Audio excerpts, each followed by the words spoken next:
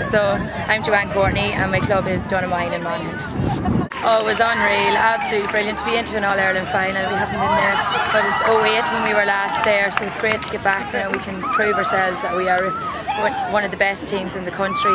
But there we hit a slump there for a while in the match, like Kerry came back and it was a draw and then they went a point ahead, so it was looking dodgy for a while, but the girls have great character to come back and push on so far and win the match in the end.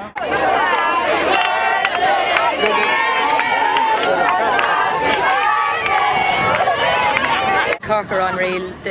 It's definitely going to be a tough game. Like Cork have put the marker up there for ladies football, and all the teams have had to up their training and try and beat Cork. And Cork is beatable.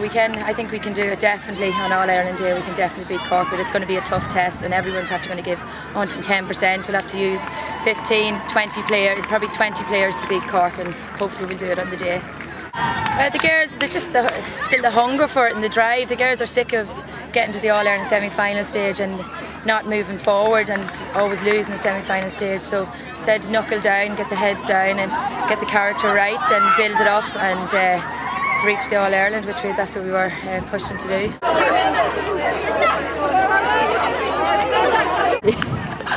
Tough, it's going to be very tough. We'll be back to training now this week and for the next 4 weeks, just concentrating on the final, and that's what we're here to do, and we're going to go out and win the final, and it's going to be tough training from here on in and no partying, and the girls are going to have to sit in, so it's going to be tough, but hopefully it'll be worth it in the end.